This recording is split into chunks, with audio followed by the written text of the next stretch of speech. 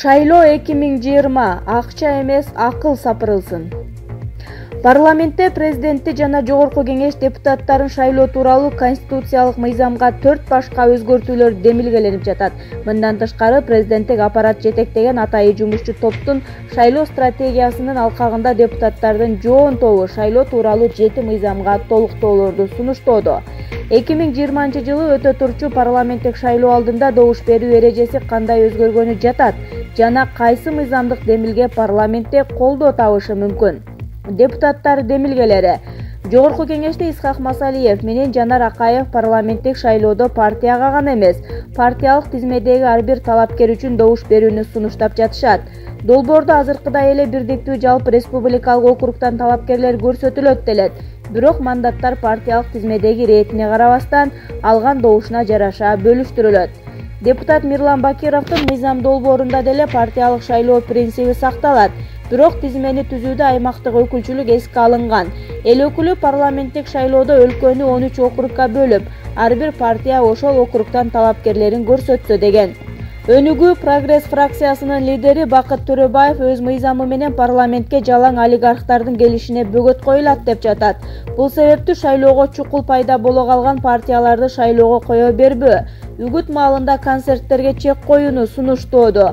Маанилүүсү мыйзамда шайлоодо админ ресурсту колдонууга каршы конкреттүү механизмдер бар.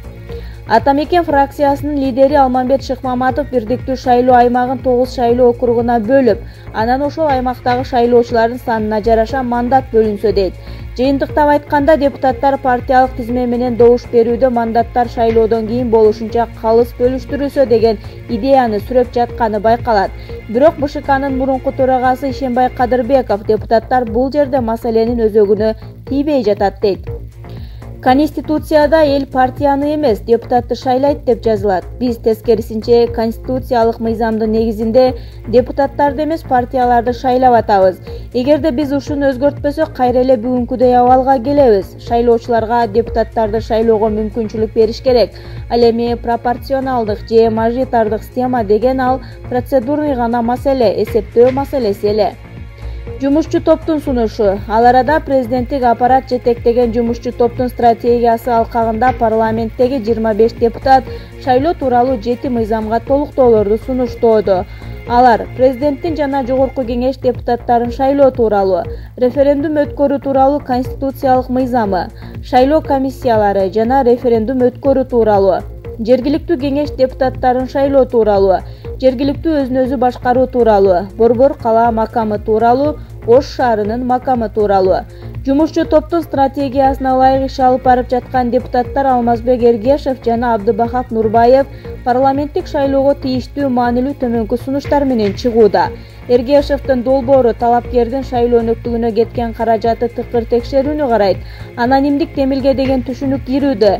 Ал боюнча атын атагысы келбеген жарандар шайлоо фондусуна акча бере албайт. Шайлоо күрөөсү боюнча президенттик шайлоонукун 2 миллион сомго, партиялардын фондусун 5 миллиондон 3 миллион сомго чейин түшүрүү каралган.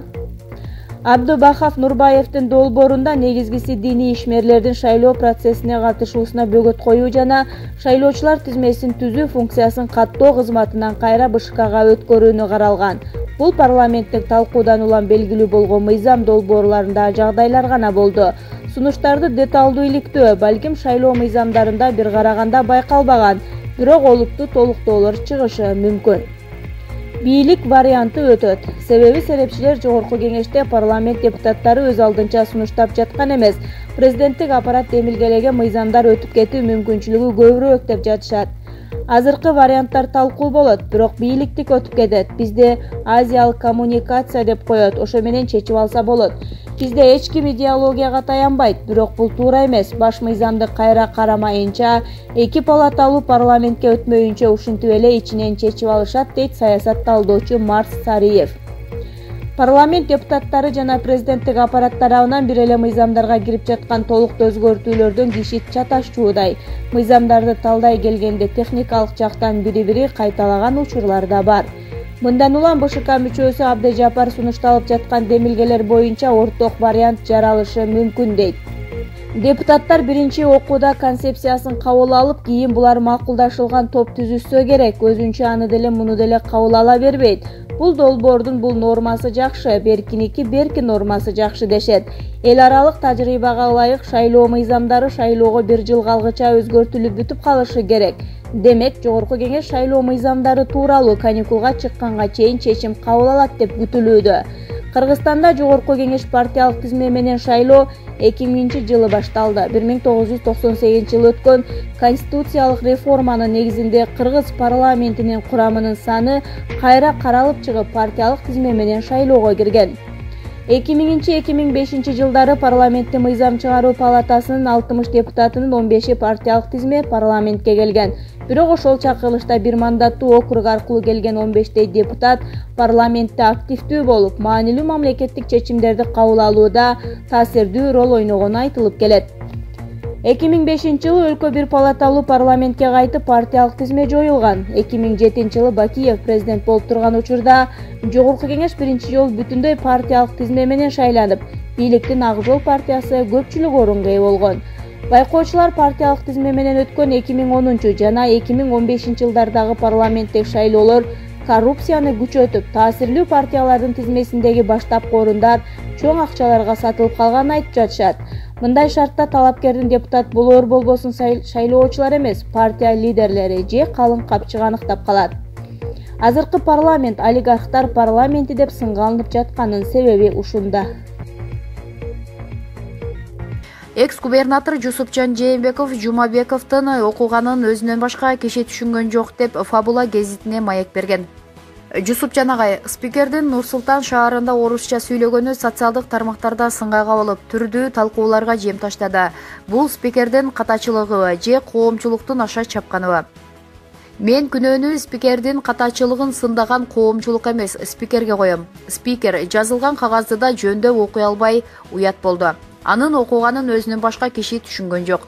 Спикер мындай чоң жыйындарга баратканда даярданып барышы керек эле. Башкача айтканда, мамлекеттеги эң жогорку кызматтагы жетекчи болгондуктан мындай жыйындарга окуп, даярданып, тилин көндүрүп, жоопкерчиликтүү мамиле кылышы керек болчу. Орусчаны эптей албаса, кыргызча деле сүйлөй берсе болмок. Андан кадыр деле түшүп кетмек эмес. Тескерисинче, тилин сыйлаган жетекчилердин катарына кирмек. Кыскасы, спикердин орусча сүйлөй албаганы осол эле иш болуп калды. Дастан Жумабековдой спикерлер шайланышына өзүбүз шарт түздүк окшойт. Партиялык тизме деп алып адамды эмес, партияны шайлап алып, ушундай сабатсыз депутаттардын парламентке келишине шарт түздүк. Парламенттик шайлоодогу пайыздык ченди жогорулатып жиберишти. Бул нерсе эмки шайлоодо башкага эмес, капчыкка маани берилет дегенден кабар бербейби? Ошондой десек да болот, анткени 9% ченден өтөбүз деп партиялар катарына ар кимди кошот. Акчасына карап, башкасы аз келгенсип, Кытай күйөө балдарыбыз парламенттик шайлоого катышып калабы деп кооптонуп турам. Мурунку шайлоодо деле башка мамлекеттин жараны экенине карабай 3 адамды депутат кылышкан. Бул сапарда андай жагдай орун албайт дегенге болбойт. 9% ченден өтө алган жок деп жогорку жак өзүнө ыңгайлоо, айтканын аткарган саналуу гана партияны өткөрөт.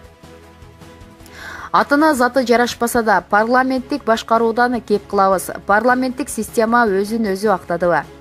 Актаган жок. Ошону үчүн эл арасында нааразычылык көч. Парламенттик башкарууну бетке кармап, партиялык система менен шайлоого барып, эл күтпөгөн, элди ойлобогон, элдин таламын талашпаган адамдар депутат болуп калышты. Ошону үчүн шайлоодон мурун партиялык система зарылбы же жокпу, ошону чечип алышыбыз керек. Болбосо аны пайдасынан да кесепетин тартып калышыбыз мүмкүн. Кыргызстанда экономиканын таш талканы чыкты дегенге кошуласызбы? Же өнүгүп жатканыбызды байкабай жатабызбы? Экономиканын таш талканы чыкты, өнүгүп кеткен деле жерибиз жок. Артка кетсек кеттик, алдыга жылган жокпуз деген Жусупжан Жээнбеков Фабула гезитине берген маегинде. Булак Назар Ньюс KG сайты.